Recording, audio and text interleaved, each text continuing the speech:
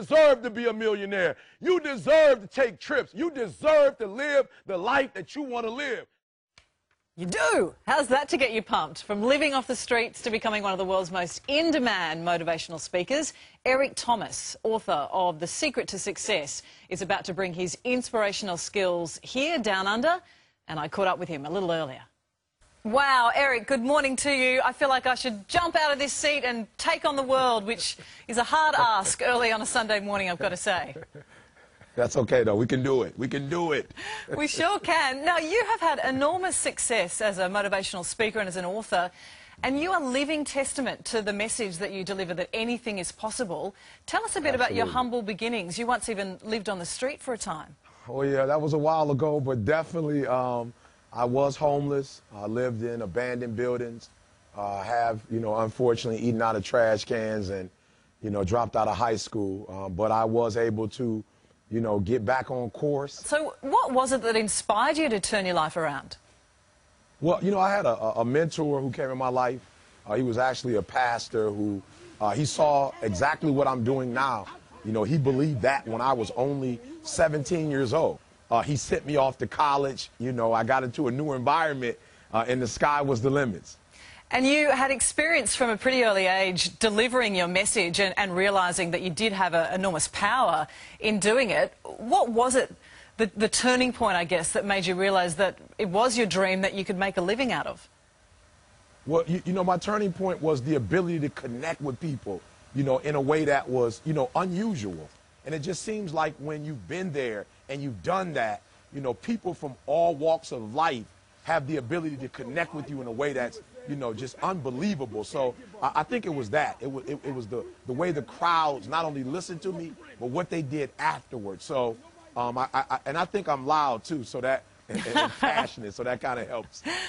You certainly got a great voice. I could listen to you speak all day. But you do spend a lot of time with teenagers, with young people, giving talks in schools.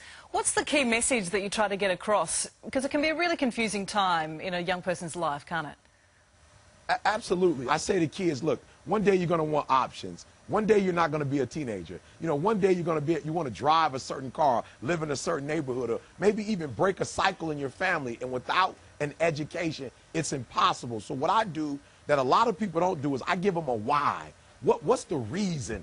Why do you wake up? Why do you study? Why do you do English? Why do you do math? And when they're able to see, ooh, math isn't about math, but it's about my future. English isn't about English, but it's about my future. When they can make that connection and they can begin with the end in mind, I mean, wow, they actually take on school in ways that they've never done it before. But once they can get it, boom, the sky is the limit. Boom, indeed.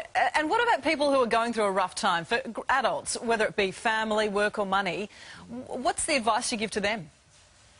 I tell people all the time, we all go through pain.